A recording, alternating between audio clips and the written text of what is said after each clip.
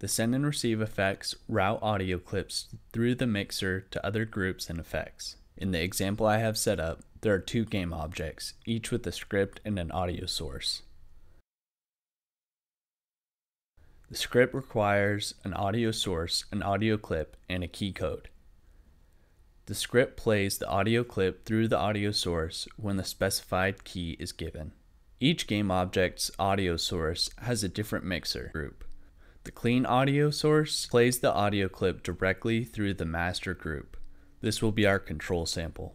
The audio with effect game object plays the effect through the gunshot mixer group. I'd like to play the gunshot mixer group through this audio mixer group called high pitch, which has a pitch shifter effect on it that will effectively make the audio being played through it have a higher pitch. To do that, I need to first add a receiver to the high pitch audio mixer group by clicking the Add Effect button and selecting the receive effect. The order of these effects on each mixer group are very important. Make sure the audio being received is placed before the effect you want that audio to run through. Next, let's add the send effect to the gunshot mixer group, and let's be sure to select the mixer group with the receive effect we just created.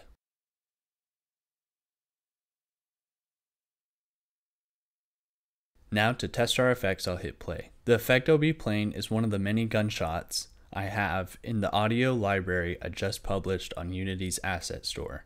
It has hundreds of audio clips great for telling your audio story. Check out the Storyteller sound effects library on the Unity Asset Store today by clicking the link in the description below. First is the control sample, being played directly through the master mixer group. The second is the audio clip being played through the gunshot mixer group, which is being sent to the high pitch mixer group effect. Send and receive effects route audio through the mixer to other effects.